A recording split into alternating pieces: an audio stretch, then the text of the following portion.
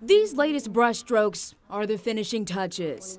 Small details on a painting that's larger than life. You have to make sure your lines are straight, and it really needs to look like the person that you're creating. In some ways, it's symbolic for Monique Johnson. It's the largest portrait she's ever done. She painted this 36 by 36 canvas of Kobe Bryant standing at just 2 feet tall. Dystrophic dysplasia dwarfism. And so we're like the shortest of the shortest. So Monique holds the paintbrush between 2 fingers and carefully glides across the canvas. But even that doesn't always give her the best grip. Not only does my height pose as a challenge, but my arm reach isn't, that large.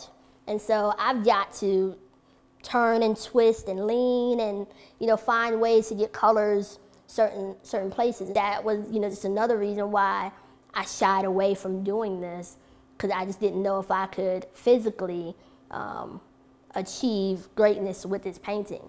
And I guess I showed that I could. Monique didn't set out to paint a Kobe portrait, saying it developed from a place of doubt. This particular piece, I had started out doing an abstract piece of art, and the colors were purple and gold.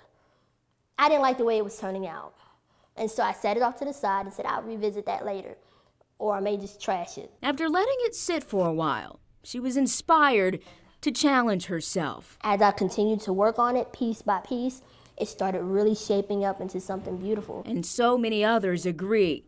It's been liked more than 1,000 times on her Facebook page. People are really seeing who you are and seeing the greatness that lies within you, but seeing your hard work. It represents, to me, what Kobe stood for, the Mamba mentality.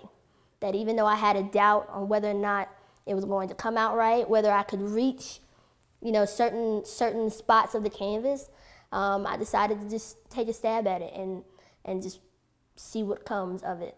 I think Kobe did the same thing. In Jamestown, Natalie Wilson, Fox 8 News.